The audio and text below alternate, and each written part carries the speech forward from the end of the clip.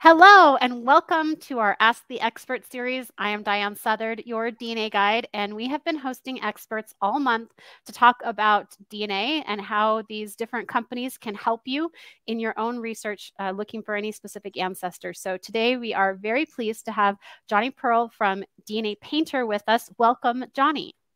Hi, Diane. Thank you. Great to be here. Thanks for inviting me.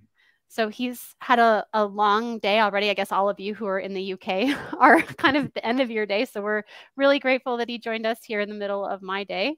So my first question, Jonny, for you is, what is the journey that led you to genealogy? What's your origin story? Sure. It's a slightly unusual one. I started out with buildings, right? So I've always been into history and what was there before. But I grew up not in the place where I was originally from. I grew up in a place without any family close by. And I was really interested in the buildings that had been there, that had been demolished and all that stuff. So I was one of these people who had all these books. I grew up in a town called Bedford, about 60 miles north of London. I had all these books showing which buildings were in which place. And I wandered around and found little fragments of walls and dreamt about what they'd be like. But I guess in the back of my mind, I was like, wait a minute, I've got quite an interesting background, but I was probably in my 30s when I got into it. I was about 2007, and I remember the day. I remember my mum coming over and just sketching some names on a piece of paper, and me thinking, "How did I not know these names? Some of them were wrong, actually, but you know what I mean? How did I not know these names? And why am I not spending every moment of my life thinking about this?" And it was very sudden. Yeah. So that's interesting. what happened.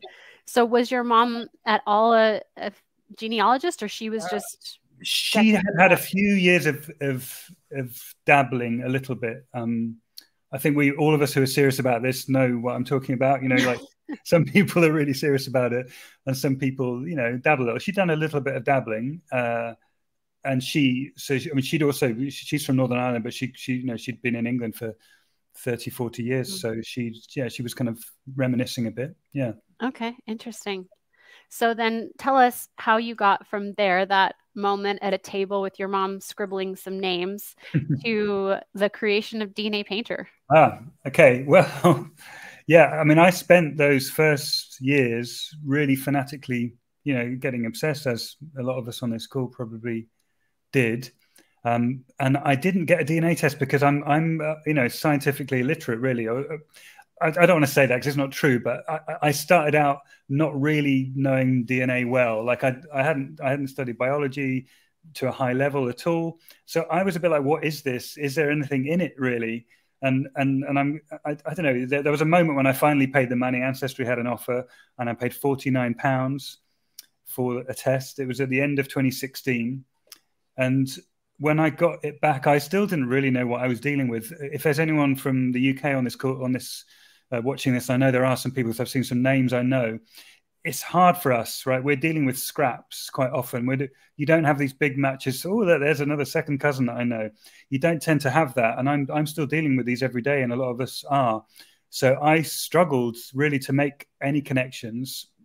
And when I did make a connection, what I wanted to do was tell the world about it. I wanted to be like, hey, these are the common ancestors, everyone. I found out who this matches, and I didn't feel like I had a forum to do that. So I literally made it for myself because I wanted to be able to say, well, I know who this matches, and therefore I know where these bits of DNA came from. And I wanted to do that. So that's why I did it. That's amazing. And I guess maybe you should tell us, like, I have lots of things I want to do too, but I'm not actually capable of them. So tell us about how were you like even capable of creating something like DNA? Okay, yeah. So I had a slightly unusual career. I was an English major when I went to college, but I happened to graduate at the dawn of the internet. And I had a tutor at the University of Birmingham in England who introduced me to the internet in 1994. So I was kind of one of those early adopter types, I guess, with that. And my first job was actually for a website called BioMedNet, funny enough. And their logo is like the double helix. It's really funny thinking back now that I'm involved with DNA. And so I worked on scientific journals for a couple of years. And I wasn't really technical, I didn't know. I got very computer literate and really good at doing stuff with data, but I wasn't like a programmer. That kind of took about 4 or 5 years to kind of percolate. And anyway, to cut to the chase, in 2016, I was actually a freelance web developer. So I'd run a web development agency in London for years, got kind of burnt out and tired. And I was really into genealogy. I'd given up that job. I was like, yeah, I can do this all the time now. Just a few jobs on the side. And so, yeah, I had the skill set to do it. Don't get me wrong. I had to learn a lot to do it. Like I clearly knew what I wanted to do. So therefore I could do that work. I could push myself to do it. Because all you need is a clear goal, right? To succeed in anything. And I had that goal. So I love it. That's actually very inspiring. And it plays to one of my very favorite life themes. I love getting older because then I can look back at this life and see how at every juncture I was led in the right direction, or had the right education, or had the right tools, or met the right people to like lead me to this place where I am. And I just saw that just totally perfectly laid out in your story, how you just had all the right things, the passion, the skill set, the desire, the drive to do this really big, amazing, great thing. So I love that. I love that. That just played out so clearly in what you said. So then what was the first tool that you created on DNA Painter? Or what was the first website look like, I guess? Yeah, so it was just about chromosome mapping because, I mean, honestly, I didn't even totally understand chromosome mapping at that point, you know? So I was teaching myself this stuff as I went. So it was in May of 2017, I finally built this kind of local thing where I could map the chromosomes. The first version of it I only had one bar for each chromosome. Like I'd forgotten they were in pairs, you know? I mean, that's how much of a beginner I was, right? But then, I don't know, because I was having so much fun with it, I wanted from the start to make it something that other people would also be able to use. It wasn't like I thought, wow, this is going to be a really big success, but I could sense that other people might like it. So I built a little membership system so you could register and other people could do it. I don't think I ever imagined how many people would. But yeah, so at first, honestly, I hadn't planned anything beyond chromosome mapping. It was funny to think, because now that's not really the main thing even necessarily, but at the time that was what there was. Yeah. All right. So tell us, what is the most, I'm sorry, not this one. What's the most frequently used feature then at DNA Painter right now? I was definitely still the shared Centimorgan project tool. And that is because, well, all you need is a number, right? You don't need to know very much about DNA. All you need to do is have gone to your match list, seen the number of centimorgans that you share with someone, sort of thought, well, what does that mean? And you go to this page, you put the number in, and you get all kinds of different bits of advice about what that means. You don't have to be logged in to do it. So that continues to be the most popular page on the site, definitely. So tell us how that came about, because that's a collaborative product, right? That came from people. So how did that happen? It's a funny story, really, again, because you don't always know the value of something you're doing when you do it. So I built this chromosome mapping thing, and as I said, I didn't think this is going to be big and huge, but I kind of put a lot of work in, and I wanted people to care about it. And that's one of the most difficult things you can achieve as a developer. Actually getting people to look at your stuff is hard. And when I was in Blaine Bettinger's Facebook group, Genetic Genealogy Tips and Techniques, I learned an enormous amount from it, as I'm sure thousands and thousands of people have. A lot of people on this watching us now will have done. And he brought out the 2017 update of that, and I saw the grid on the page, and in a moment I suddenly thought, and I could do something with that, and if I did that, then actually that might help my other stuff get a bit of traction. So I remember I wasn't even on my own computer. I was at this old Mac that was in my in-laws' house one afternoon. Someone else was looking after my kids, who were very young at that time, and I built it in about 3 hours. It wasn't particularly hard, and then I thought, actually, this isn't that good. I thought this was going to really be a bit of a breakthrough, but actually, I'm not sure. So I left it there. My original code is actually still on this website called CodePen. It's a kind of place, because I didn't have my own computer, so there's a place where you can kind of drop bits of code. And I left it there, and I didn't think about it for a couple of months. And then one day I just thought, you know what, I'll post this. I posted it into the group. I went to pick my kids up from school. I went to the park, and I opened the Facebook app on my phone, and there were like 300 comments or something. And I was like, okay, actually, people dig this. And then, so I didn't talk to Blaine about it at all. I just said, because he'd released the data with a kind of Creative Commons license. Yeah. I was a bit like, you know, in this group of thousands of people, he's not going to necessarily know who I am or want to reply to me. So I just sort of posted it. I did it in a kind of respectful way. I didn't put DNA Painter on it or anything. It just kind of had those blocks that we're all familiar with from the Shared CM project. And then the probability stuff later on just came out of some separate work that I was doing with Leah Larkin. So that kind of came a couple of months later. Fascinating. I love it. I love, again, to hear how all these pieces come together again. And I love that you keep saying, I didn't know, and I didn't know, and I didn't think it was going to be big and amazing. And yet here we are. And there's a theme there, though, because it's all driven by the community, really. Like, sure, I did a bunch of keystrokes and, you know, setting up websites, but all pretty much from the start. I mean, even before I really launched it, I had beta testers.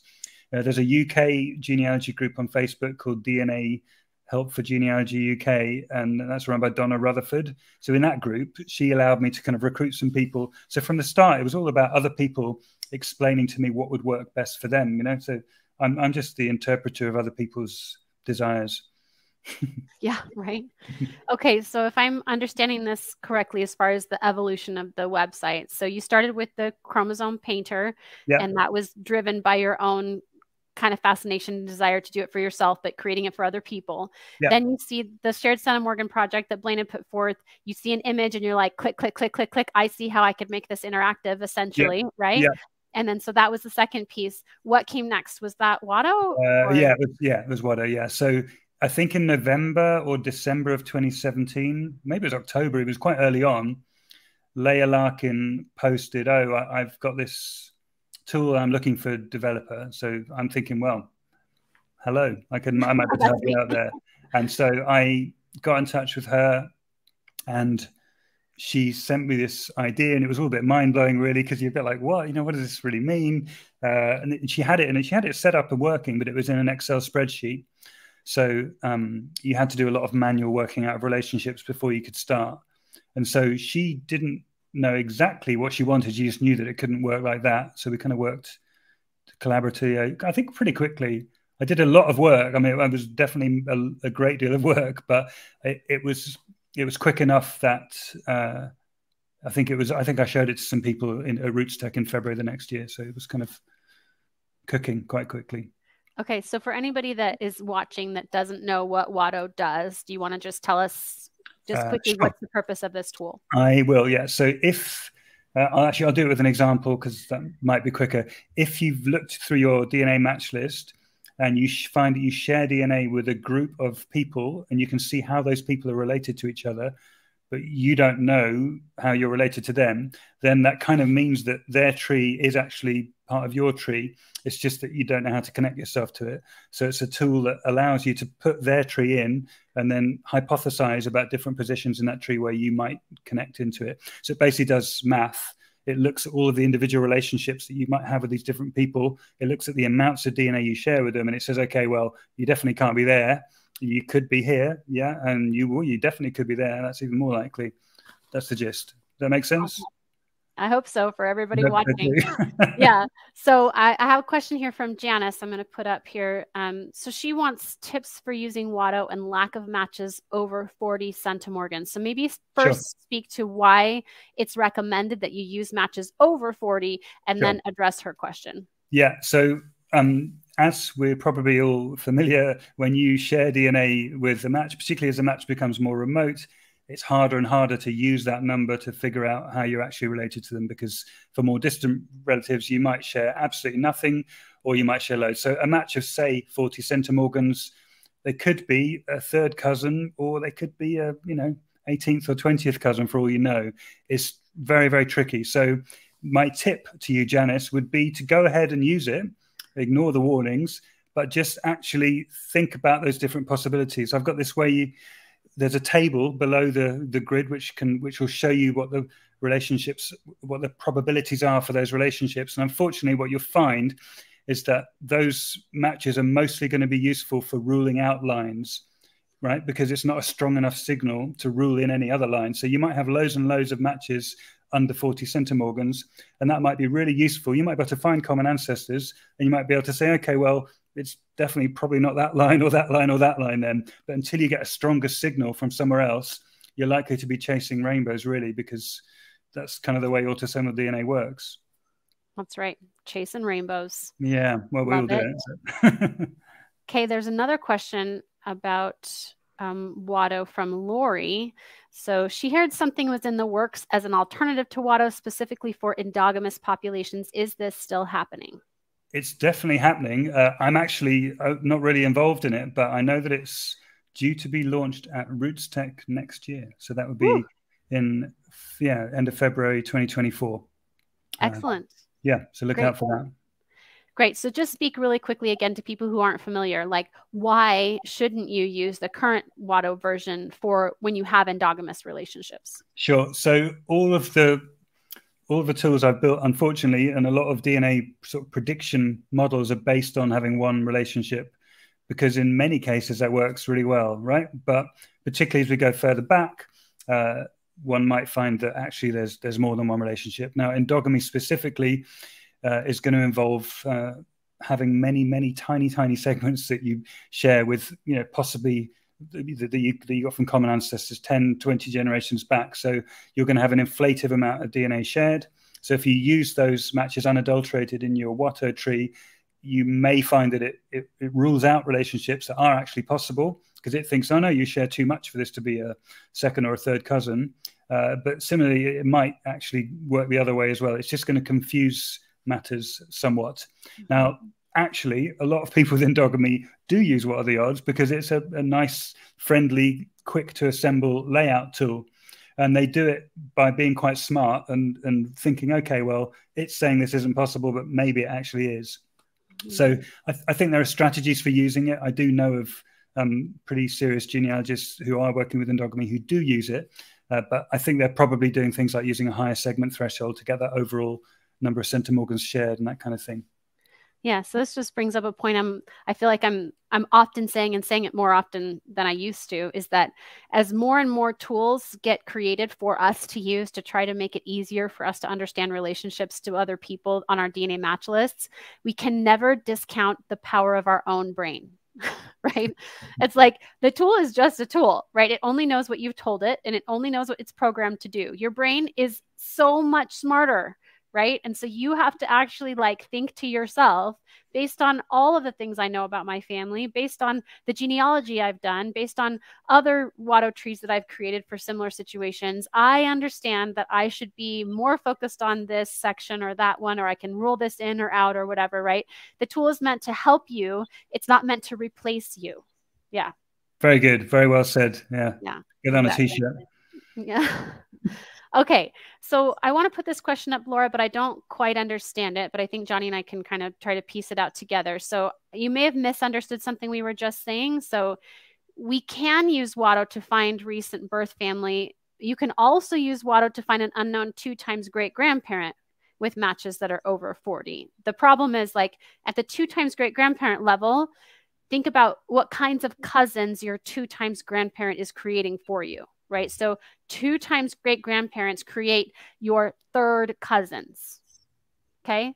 So, and then you ask, well, how much DNA do third cousins share with each other? Well, on average, according to the DNA Painter tool, the Shared Centimorgan Project tool, about 75 centimorgans.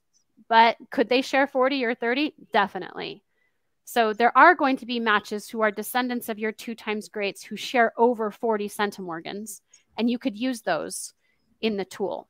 So do you see anything else in there, Jonny, that she might be asking? I guess overall, yeah, we're not saying don't ever use those matches. It's just if that's all you've got, you might not get a very strong signal. You might be waiting for more information. But sure, they can still be helpful in some cases. It's just you're going to need other matches as well. Yeah. Yeah. So when you're looking for 3 times great, Laura, the problem becomes that a 3 times great grandparent, other descendants of that person are your 4th cousins. And on average, we share 35 centimorgans with our 4th cousins, or 25 or nothing, right? And so you can't expect to get up over that 40 centimorgan threshold with a 4th cousin very often.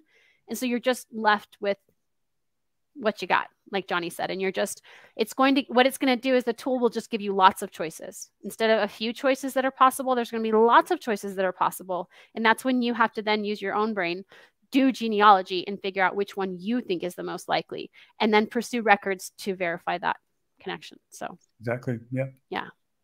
All right. So we've talked about a lot of the tools that are available on the DNA Painter website, and everything we've talked about so far is part of kind of one view or the other view. So you've got this membership, like paid membership site, and the free portion of DNA Painter. So maybe you could just help us understand what's the difference in what they get between just anybody can go right now to dnapainter.com and they can use, like Watto, Sure. they can use the Shared Centimorgan project, versus becoming a member of the DNA Painter website and what they get access to. Sure. Yeah. So I tried to make it very, very simple what you can do. So basically, you can do anything you want as a free member with the following exceptions. The following things I'm going to say, things you can only do if you're a subscriber. So these things are: create additional ancestral trees beyond your first. So I've got this neat tool where you can import your GEDCOM, and you can say, my name's Jonny, make me just a really nice pedigree chart, and where I can do lots of other fun things with it. You can do that once, and it'll only import up to 4th great grandparent level. So if you want to import all of your ancestors further back than that, if you're lucky enough to have found them, and if you want to maybe try different ancestral trees for different people. So for example, when I'm trying to get in my head, who is this missing person? Who was that to my ancestor? So my mother knew her grandmother really well, and her grandmother was born in 1866. And I do not know who my grandmother's maternal grandmother was, and it bugs me because my mother could just have asked her, right? So I made an ancestral tree starting with her, just to see where those brick walls in the tree are relative to her, because I was curious, for example. And then moving over to chromosome maps, you can have one chromosome map for free if you want to make more than one chromosome map. So you're going to play around with maps for relatives, for siblings, for other people who've tested, then you need to have subscription. Also, if you want to do a bulk import, so you can actually import all your matches, all your segments at once from a kind of bulk file that you can get from your testing company, you need to be a subscriber to do that as well. And I think that's it. Yeah. Excellent. All right. And we're going to be sending out, so this is a good time for me to mention that we do send out kind of follow-up emails with a little summary of our conversation with our experts. But in order to get that, you have to sign up to get them. And so if you're watching this live, we're going to put it in the chat. And if you're watching this as a recording, it'll be down below in the comment or in the description of the video. And so if you like our channel, then you'll be able to see the different videos that we're posting here every time we post one.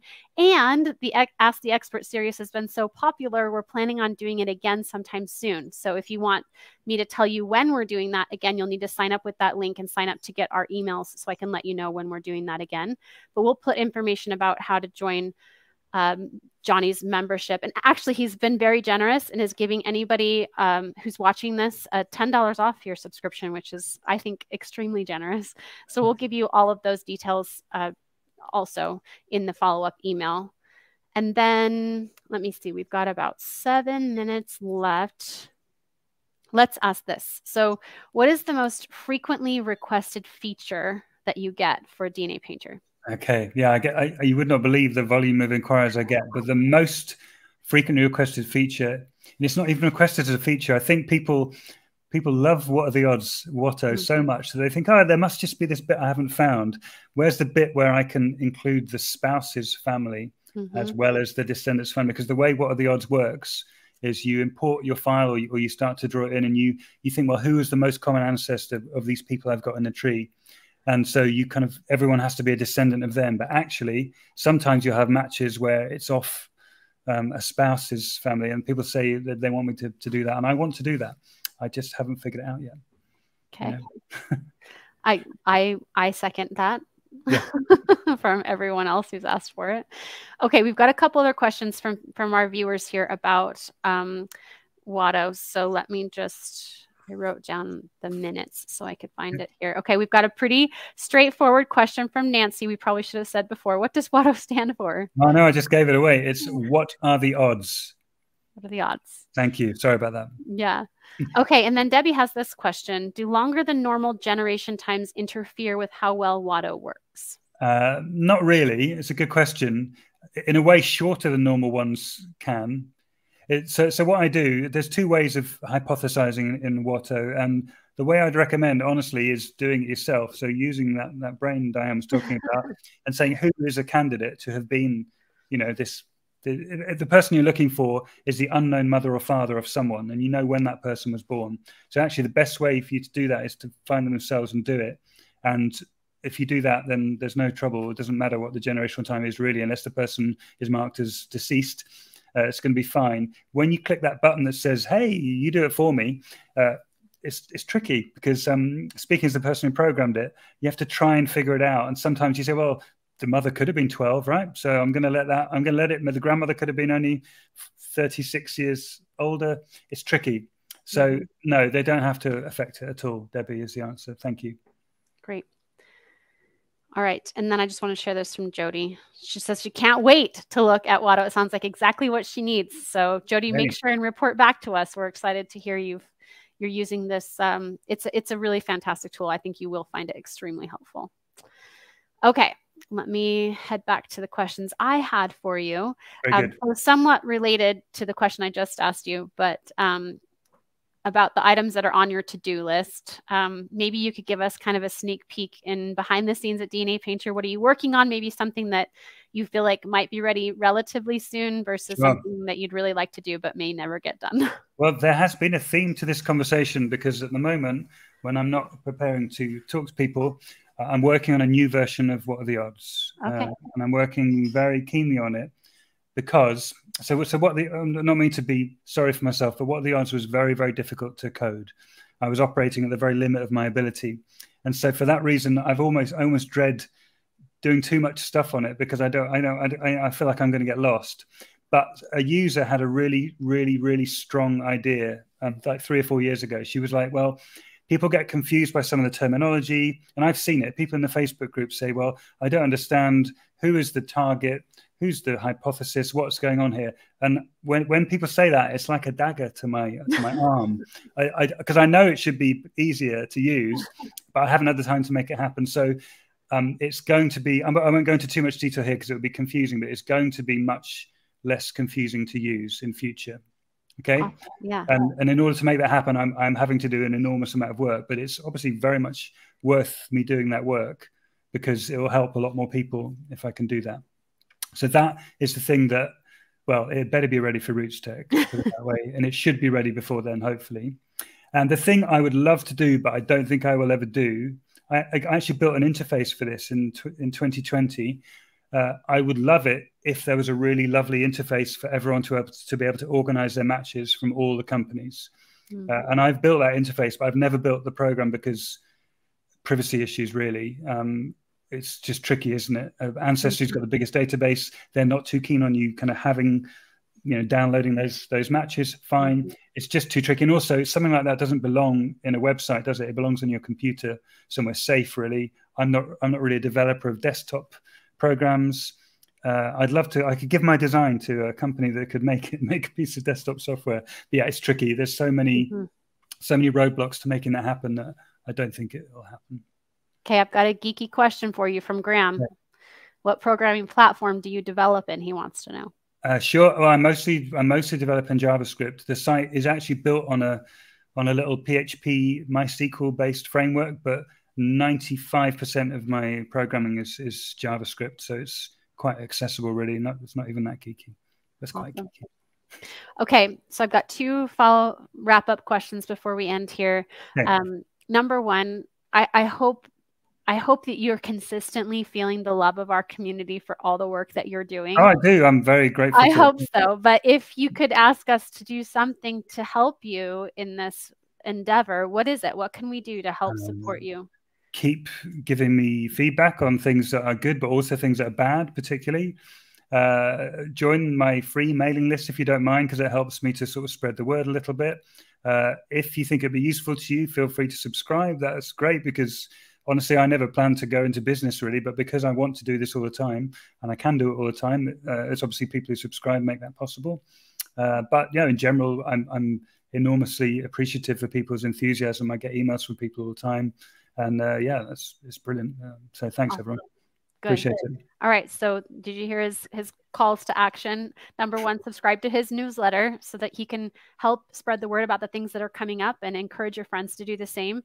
And if you do think you would find value in the tools that he listed, so basically it's like all the things you can access, but more, right? More trees and more chromosome browsers and this bulk import feature, which is going to save you a ton of time. So if you feel like those are things that you would value, or honestly, you guys, even if you don't, subscribe for a little while. Okay, let's give Jonny some money so that he can spend time doing this amazing development work that we need in the industry. So if you have a chance and you have a little extra cash, let's throw it at Jonny for a few months so that he can keep doing all this good work. And speaking of why, tell us, Jonny, why is this work of family history important to you?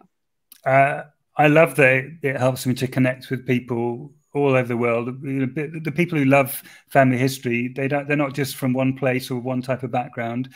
It's a very universal thing. I mean, sure, people aren't universally as obsessed with it as me and you are, but it helps you to connect with people, whatever their background. And I think that's a very special thing. Yeah, I agree. Thank you. Okay, so we're going to wrap up. We're going to let Jonny go to bed maybe. But again, to remind you, this is the end of our Ask the Expert series for October, but we are excited to offer it again sometime in the near future. That if you want to be alerted when that's happening, you do need to sign up. And again, if you're watching this live, we're putting that in the chat. If you're not, then it's all underneath this video in the description about all the links we've been talking about. We will also send out a follow-up email to all of you who are getting our emails with all the links to subscribe to Jonny's newsletter, as well as to subscribe to the DNA Painter website, though you can just go out and do it. Even if you already have an account, you can just upgrade your account to that paid account and have access to those additional features. It's been a pleasure, Jonny, to have you, and thank you for all of your insight and your passion and all the good things that you're doing to help each of us. I'm also looking forward to Roots Tech to see you again in person, and it will be a party. Very good. Thank you very much, Dan, for having me on. Thank you for everything. Of course. Goodbye, everybody. Take care. Bye.